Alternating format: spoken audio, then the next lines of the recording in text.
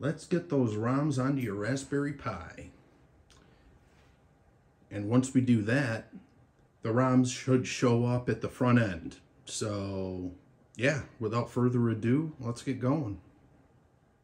Okay, so first thing that we have to do is you have to make sure that you have a solid network connection, because we are going to transfer all the ROMs over to the Raspberry Pi over your network. And in my case, it's going to be Wi-Fi. So how we do that is we just go to File Explorer.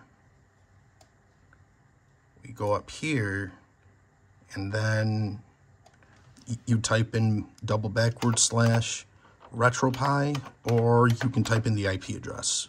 I am doing RetroPie, typing in RetroPie, and just press enter. And you should be in the Raspberry Pi, the RetroPie directory, boom.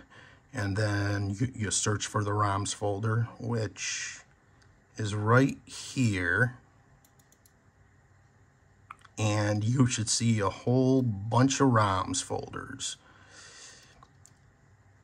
Let me zoom in for you. Yep, a whole bunch of ROM folders, empty.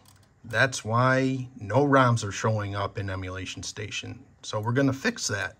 In my example, in my case, I will be transferring over an NES ROM, and it's Rad Racer.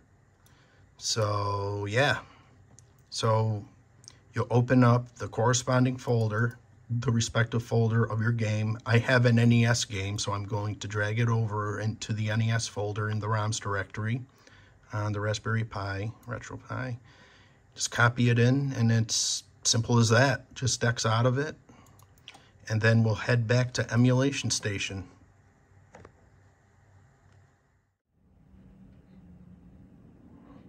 Okay, we're at the front end. We're back. Now we have to restart Emulation Station in order for the ROM to show up.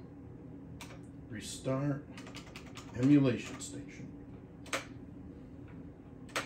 And then we should see the ROM. ROM, man. In this case, it's the ROM. And boom, profit. And then you just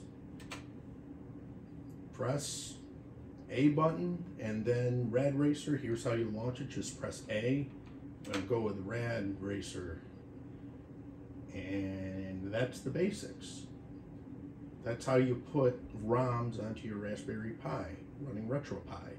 And that's how you launch a game. Simple as that. So feel free to leave any comments or suggestions to other videos. I'm open-minded.